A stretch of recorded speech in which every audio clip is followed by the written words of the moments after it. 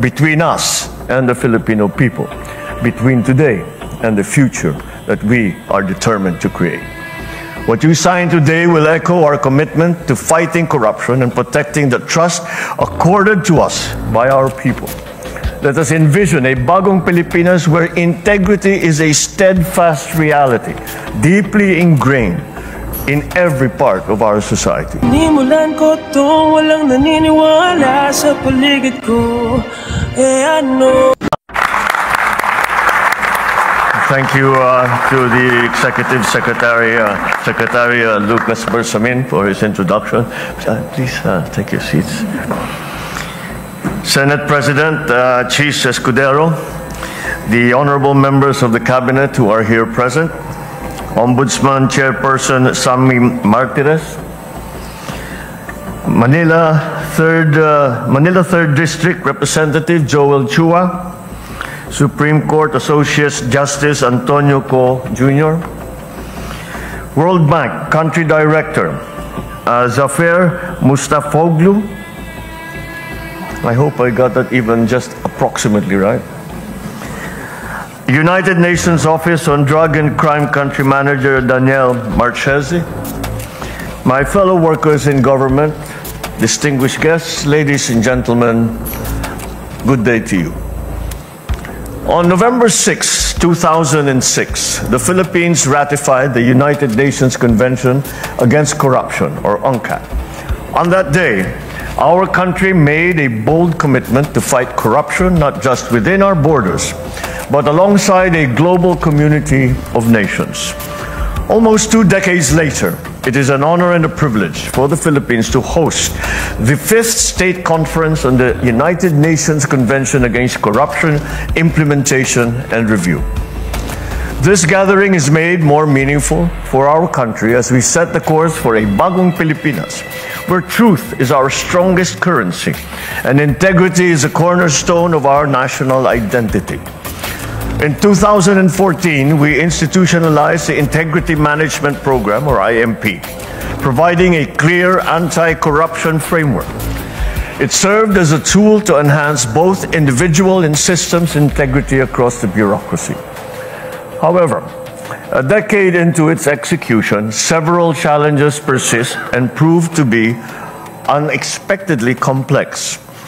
Gaps in implementation, evolving political climates, and systemic vulnerabilities remind us that the war against corruption is far from over. With this conference's theme, Pagpapatibay ng Kultura ng Integridad sa Bagong Pilipinas, we are called to go beyond implementing policies and protocols and to look deep into our core values to strengthen the culture of integrity.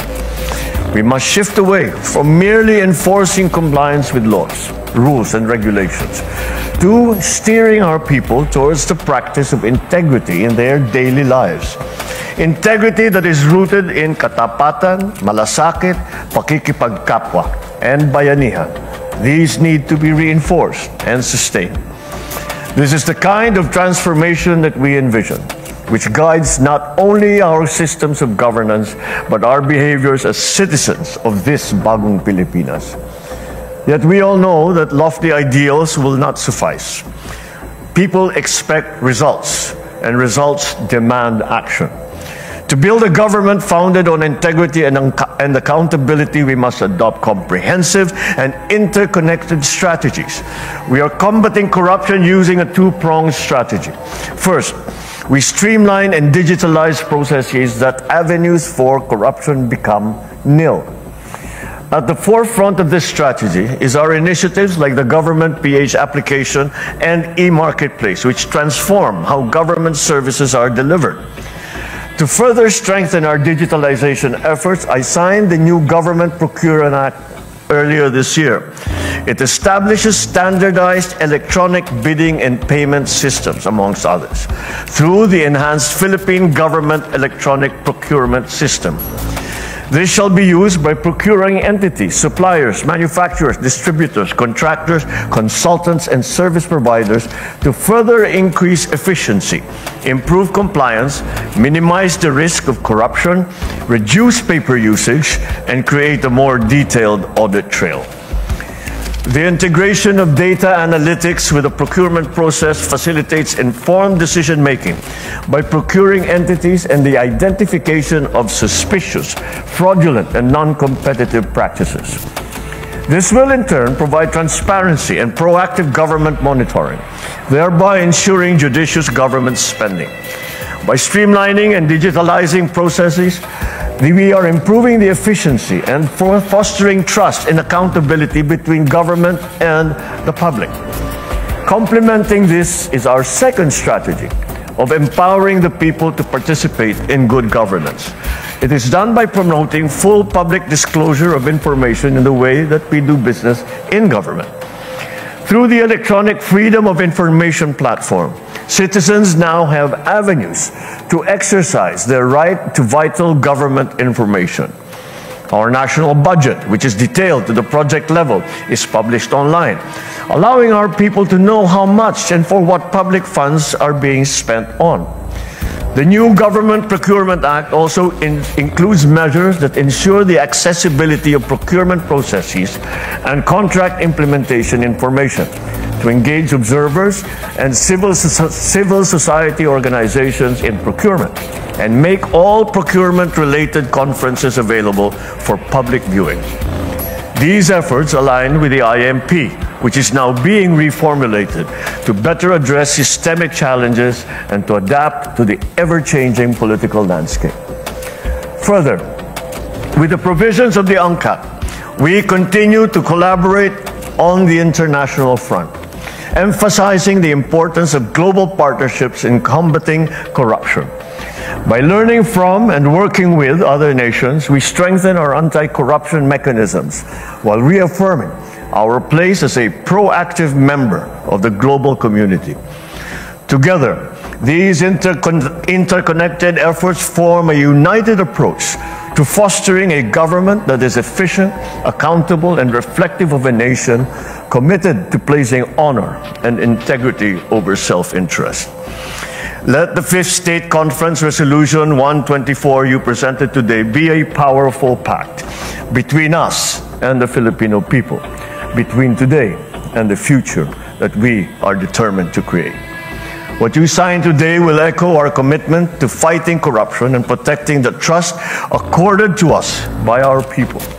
Let us envision a bagong Pilipinas where integrity is a steadfast reality, deeply ingrained in every part of our society. Let us make this promise we fulfill, for the future is ours to shape. Thank you very much. Good morning to you all. Mabuhay ang bagong Pilipinas. Thank you, Mr. President. At this point, may we request the President to kindly remain on stage for a photo opportunity. May we call on guest speakers and cabinet secretaries to proceed on stage. Presidential UNCAC Interagency Committee members and Secretariat, please prepare.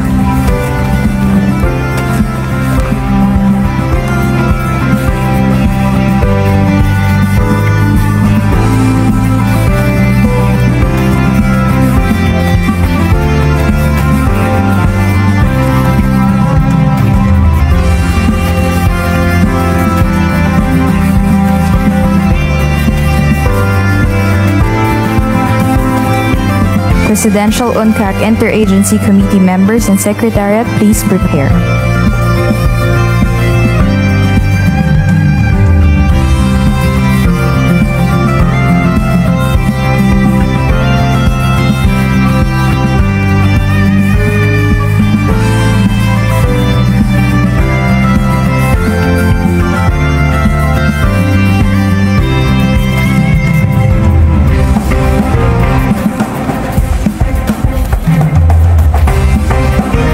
Thank you. Please exit to your right.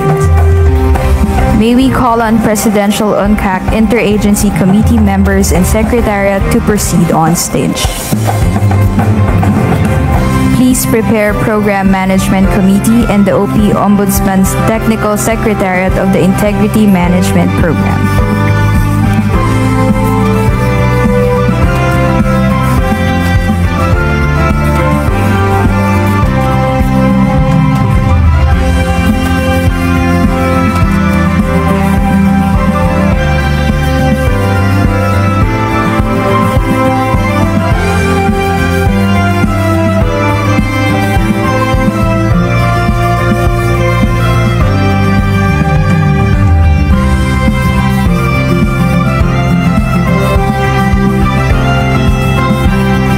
Thank you. Please exit to your right. May we call on Program Management Committee and the OP Ombudsman Technical Secretariat of the Integrity Management Program to please proceed on stage.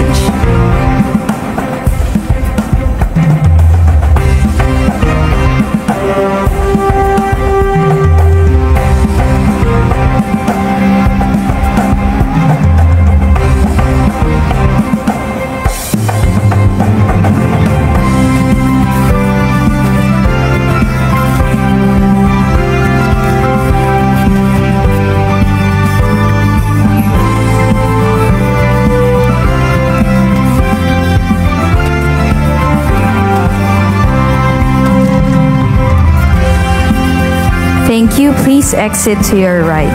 Now, may we request the President to please proceed downstage to grant us a group photo. May we also request our attendees to gather at the center and join us with a group photo.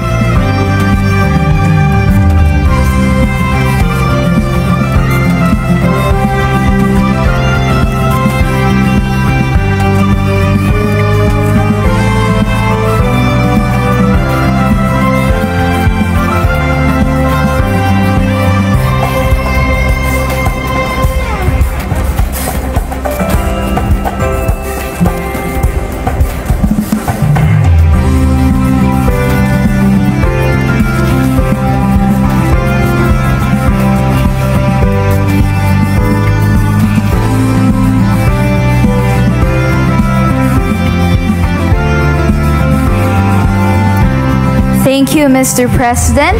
That ends our photo opportunity and that concludes our program.